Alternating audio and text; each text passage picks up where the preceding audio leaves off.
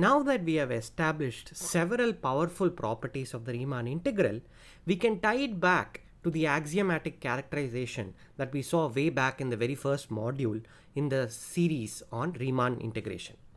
So, recall that in the very first module we had considered a function of the form IAB of IABF that associates with a function. So, f from AB to R is a continuous function, and IAB of f is sort of a function defined on continuous functions that assigns a number. And this number satisfies these two properties, that IAC of f plus IBC of f is equal to IAB of f, where A is less than C less than B. This is one of the properties. And the second property is that, or rather this was the second property. So the first property was that if m is less than or equal to f of x is less than or equal to capital M on this closed interval AB, then small m b minus a less than or equal to integral, not integral, I AB of f is less than or equal to capital M into b minus a. Okay, now we have established that first of all continuous functions on closed intervals are Riemann integrable. We have already established this. Then we have also established that the above two properties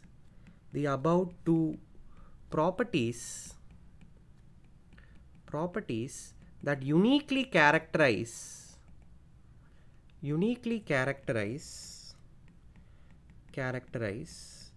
IAB of f is satisfied by integral a to b of f. So that means that this is the unique function. On continuous functions that satisfies the axiomatic characterization.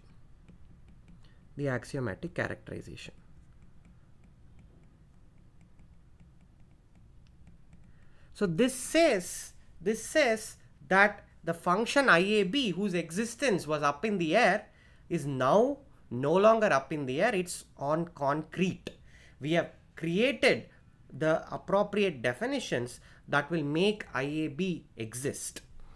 And this existence is shown to be nothing but the Riemann integral that we have been studying. Now this helps us a lot because the topic of this module is the fundamental theorem of calculus. We have already done the hard work. So I can state the fundamental theorem of calculus. now. Theorem of calculus. If f from AB to R is Riemann integrable or is continuous, I got ahead of myself. The version I was about to state is going to be left to you in the exercises. If f from AB to R is continuous, then g of x equal to integral a to x f is a differentiable function,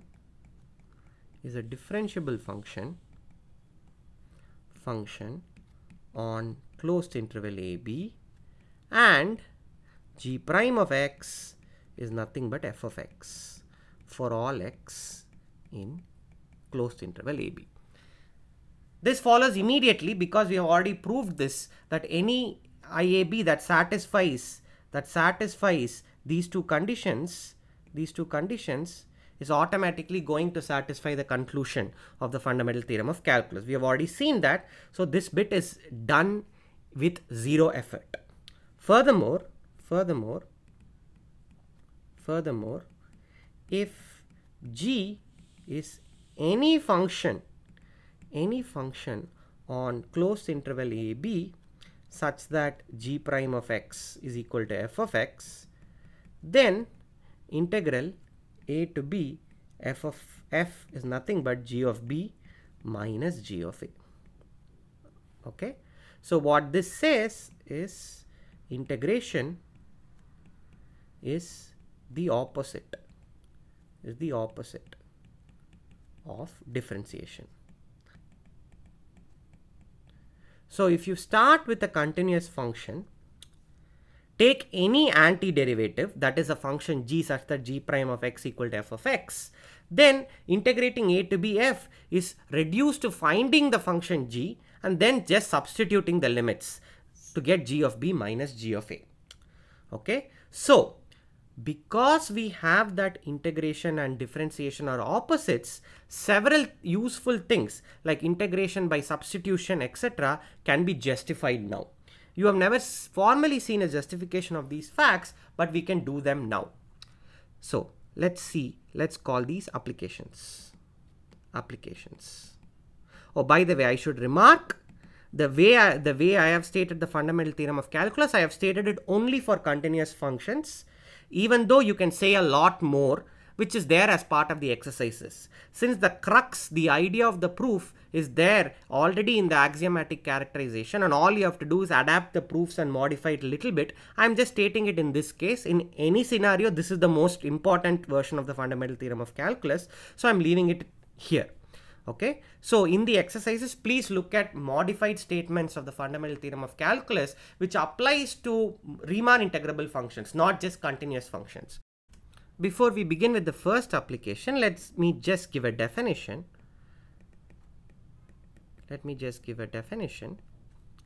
If a is greater than b, then we define integral a to b f to be minus integral b to a f. This is the usual definition. So exercise, which is not that such a difficult exercise, see which properties. So let me just put by definition equal to, see which properties, or rather identities of Riemann integral continue to be valid.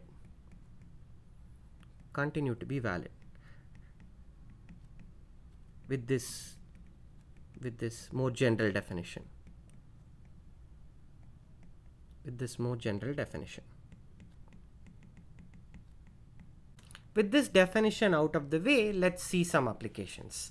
So application 1.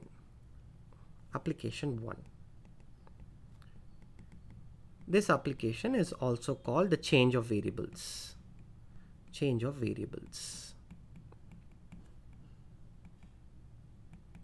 So this states the following. Let a comma b and c comma d with a less than b, c less than d be closed intervals.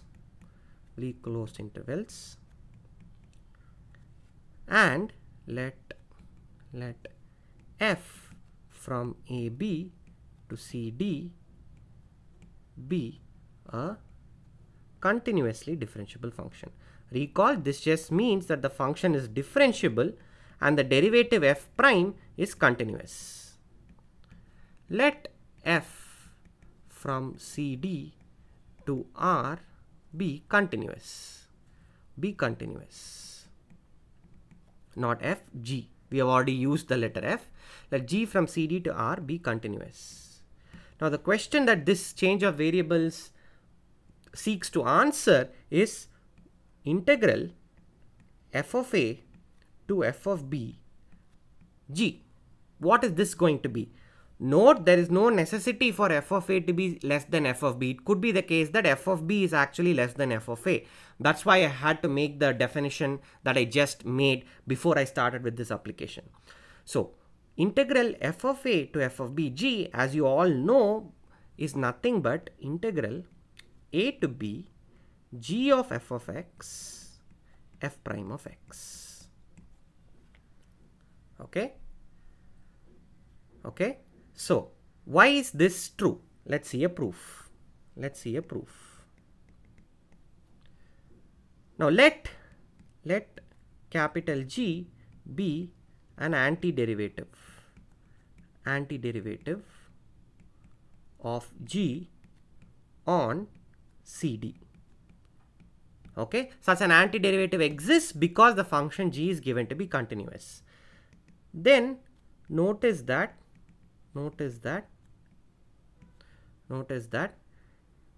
G composed with this F, G composed with F will be an antiderivative for the function G of f of x, f prime of x.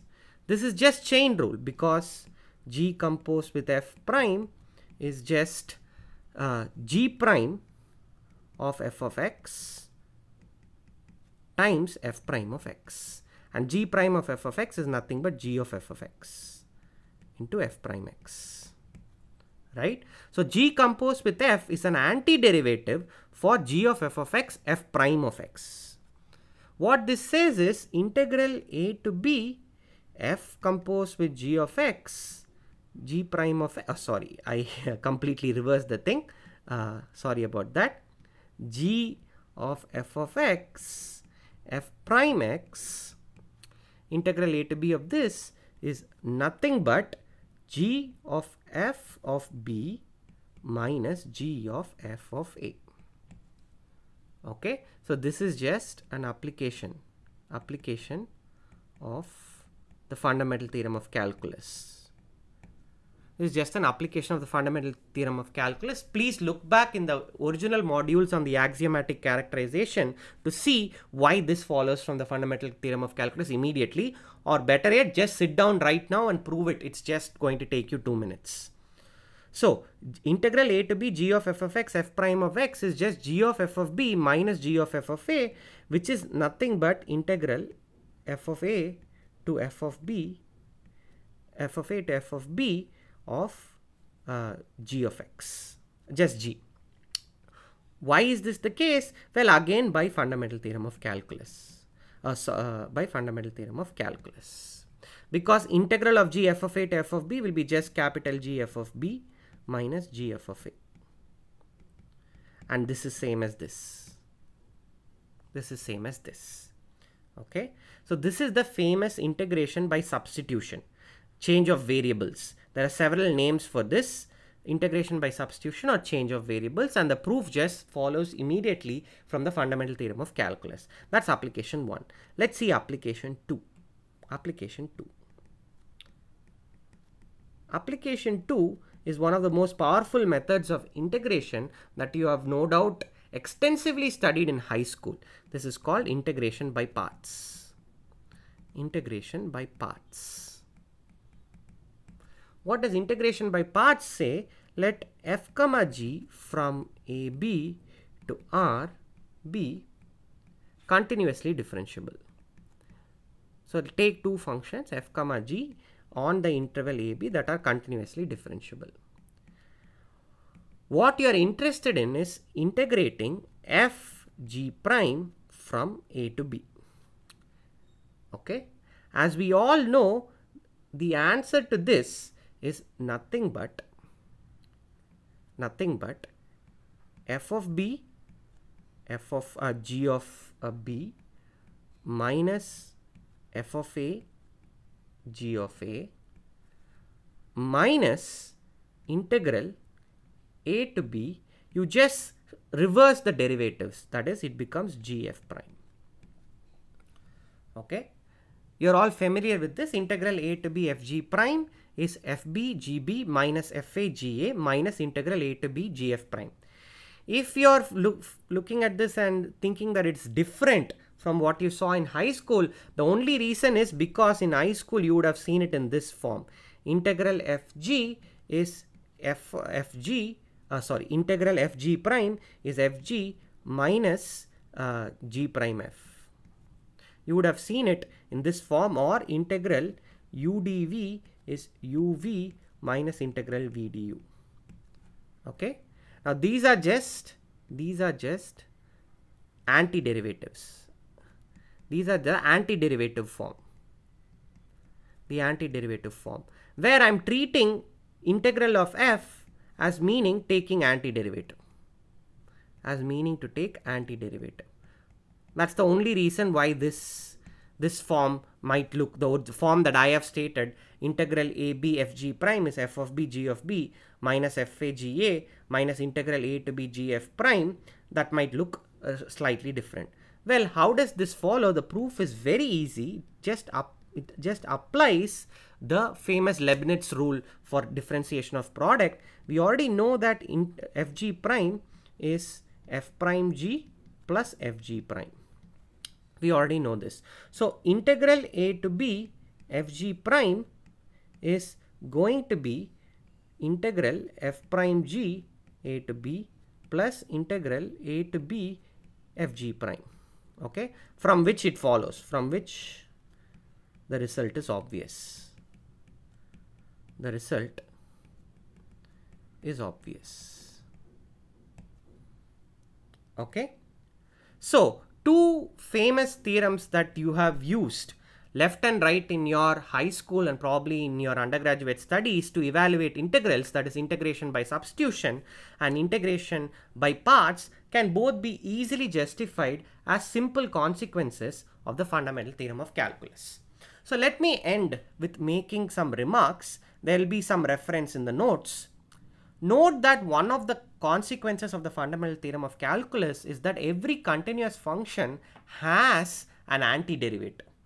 But if you just talk about elementary functions, which we are going to define very soon, elementary functions, these are functions made out of, I'll put this in quotes, made out of polynomials, trigonometric functions, exponentials, logarithms, quotients. If you just look at a function that is made out of this, by made out of I just mean by adding, multiplying, subtracting, composing, so on and so forth. If you just look at these functions, these are called elementary functions. I will not give a rigorous definition. I will leave it to you to check the reference in the notes. If you just look at elementary functions, suppose such a function is continuous on the closed interval a b, then there is no guarantee that its antiderivative is also going to be an elementary function. We know that there is an abstract antiderivative that comes for free from the fundamental theorem of calculus, but it could get really complicated. It might not be an elementary function at all. So don't make the mistake of thinking that just because you are given an expression that it will be easy to find what the antiderivative is. That's not the case. No doubt you still have nightmares of very complicated substitutions that seem to be pulled out of a magic hat to make the integral work. That is really needed simply because there is no algorithm to integrate in any easy manner. Please check the references if this is interesting to you. This is a course on real analysis and you have just watched the module on the fundamental theorem of calculus.